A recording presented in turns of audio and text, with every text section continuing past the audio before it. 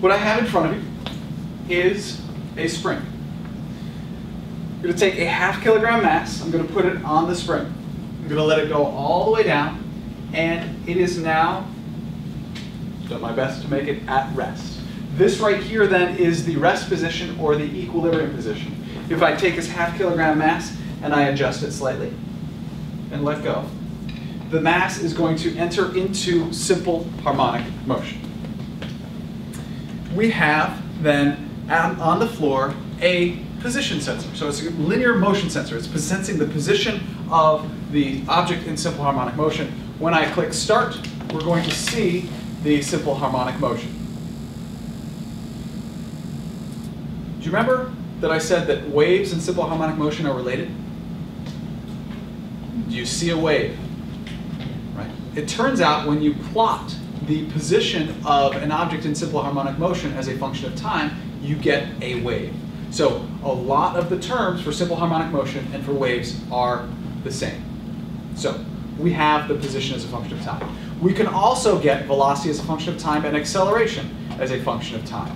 So let's zoom in and take a look at what we've got here. So here we have, and we'll kind of, oops, not what I wanted. We'll go here, zoom in, and look at maybe this portion. Let's increase this one a little bit. There we go. So we have position as a function of time, velocity as a function of time, acceleration as a function of time for this mass spring system in simple harmonic motion. For those of you in calculus, the derivative of position as a function of time is velocity. The derivative of velocity as a function of time is acceleration. This is a sine wave. The derivative of sine is cosine. The derivative of cosine is negative sine. Notice a sine wave, a cosine wave, and a negative sine wave. Right? All the calculus is right there. Right? Now, I do want to talk about, oh, by the way, you don't have to understand that for this class. It's just fun to think about. Okay, so notice that the position as a function of time graph is very smooth. The velocity as a function of time graph is slightly less smooth, and then the acceleration as a function of time graph is clearly less smooth. And I want to talk about why that is. So this right here doesn't actually measure velocity or acceleration. All it measures is position. It measures the position, and it knows the time at which it measures the position. So how then does it figure out the velocity if all it knows is position?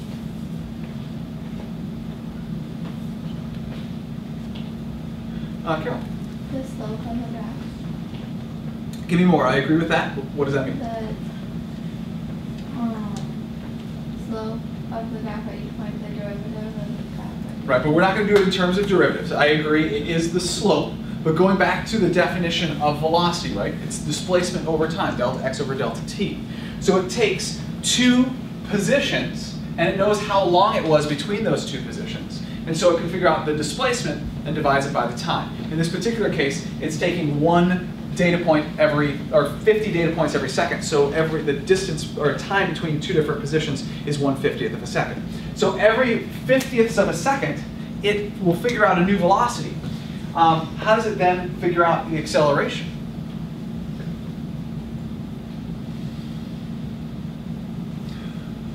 Totally. Does it take the two velocity points and then divide by time? Velocity or acceleration equals change of velocity over change of time. So it takes two velocity points and creates one acceleration point. So notice that every velocity uses two positions. And how many positions does an acceleration point take? 4. So there is a certain amount of error in every measurement. In every position measurement, there's a certain amount of error. Relative to how much error there is in a position measurement, how much is there in every velocity measurement? Twice as much. How much error is there in every acceleration versus position? 4 times as much. You can see that in the graph. Right? That's why, as you get farther and farther away from the original measurement, the error actually increases. You can physically see that in the graph. All right. So let's talk about this curve that we were just looking at. We have the position in meters as a function of time in seconds. And it looked something like this. So we have position as a function of time. This piece right here is called a crest. This piece right here is called a trough. What is this distance called right there on our graph? Learners. This is called the amplitude, the maximum displacement from the equilibrium position. It is also located right there. So notice amplitude is a similar term between simple harmonic motion and waves. The equilibrium position would be this horizontal line here, and so we get the amplitude. We also have this. What is this called between two crests? Okay. Period? That is called the period. It's the time for one full cycle. This is 3, 2, 1, 2, 3, so that is the time for one full cycle. That's what you're looking at right there. Now, if instead of having the position, or the time on the x-axis, we had the position on the x-axis in meters, what would this have been? It is not something we've actually defined yet in this class, but many of you have seen it before. What would that be if it's the distance for one full cycle rather than the time for one full cycle at frequency? It's actually not the frequency. That's just going to be the inverse of the period, which is related to the period, but this is something entirely different. So this is the distance traveled during one full cycle. Clear? It's the wavelength. So notice, if you change what's on the x-axis, you actually change what you have between the two crests. If it's the time, that would be the period, the time for one full cycle. Instead, if you have the distance, that is the wavelength. Now, the symbol for wavelength is a lowercase Greek lambda. And wavelength is defined as the distance a wave travels during one full cycle. So let's just take a look at how that compares to the period. The period is the time for one full cycle. So you can see that the period and the wavelength are very related. They both have to do with what happens during one full cycle. The period is simply the time. The wavelength is the distance. Now, coming back to simple harmonic motion. Waves and simple harmonic motion are both going to have a period, a time it takes for one full cycle. But when we come over and look at the simple harmonic motion, this is moving up and down. This does not have a wavelength.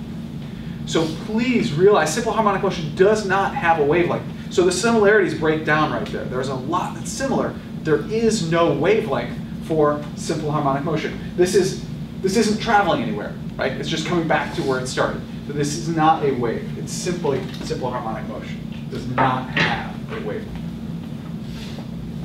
I do want to define period as well. We have one definition as the time for one full cycle. We can define it in terms of wavelengths as well. The period is the time it takes for one wavelength to pass a point. So you can define period in terms of the wavelength. It's the time it takes for one wavelength to pass by a specific point.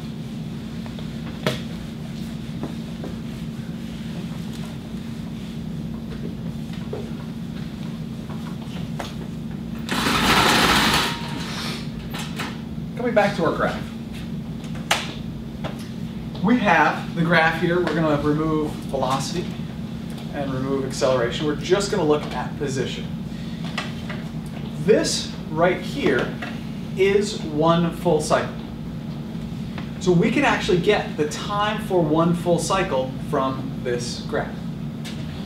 The way we do that is I've highlighted all of the data points that have to do with one full cycle.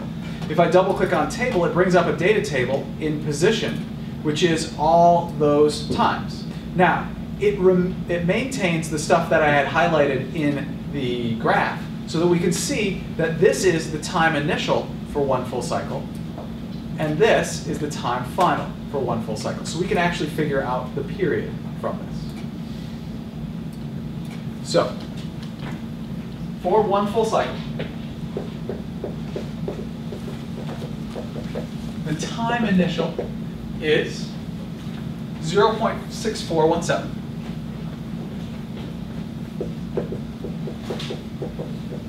The time final is equal to, scroll down a little bit, 1.5617 seconds. Therefore, the period is just the difference between the two, 1.5617 minus 0.6417. What is the period of this mass spring system? 0.92? 0.9200 seconds. Chances are good if you look, because everything ends in 17, so I'm just going to go down to 3 sig figs, 0.920 seconds. That's the period. We also happen to know that this mass is 1/2 kilogram.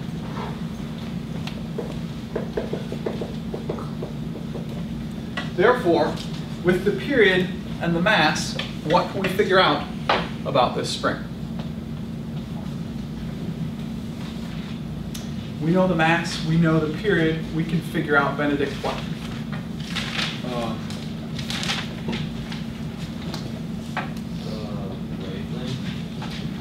Remember, a mass spring system doesn't have a wavelength. So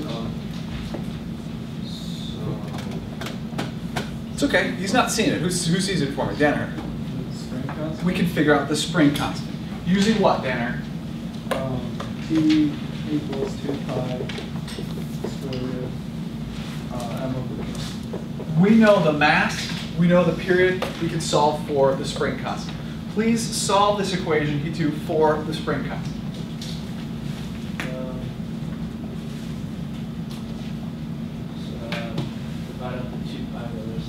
So we divide both sides by 2 pi. We get the period divided by 2 pi is equal to the square root of m over k.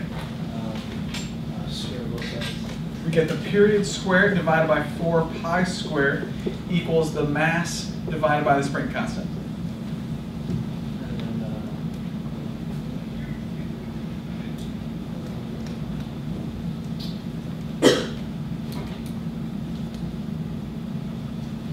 Trying to get to the spring constant.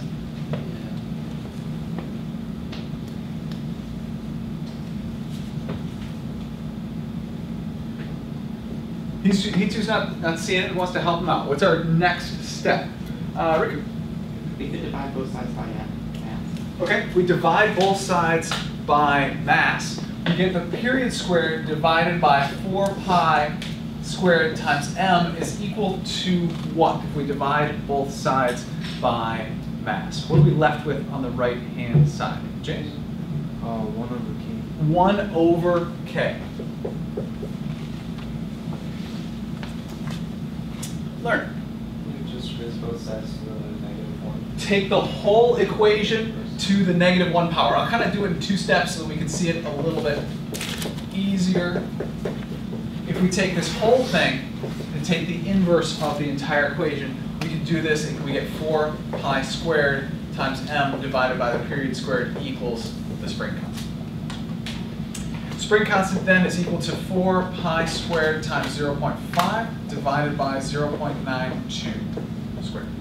Spring constant.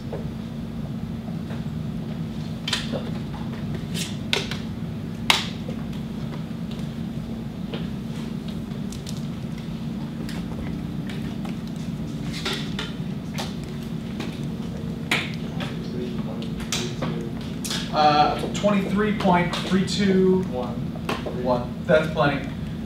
So spring constant, we'll go with 3 sig figs, 23.3 what? Name what are the dimensions on the spring constant?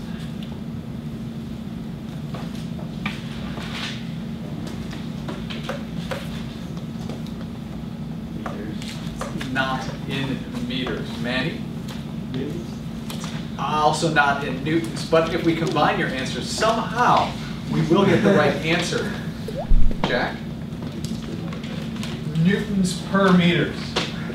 We get the spring constant equals 23.3 newtons per meter. So yesterday we did one way where we could figure out the spring constant. Here we have a completely different way of figuring out the spring constant.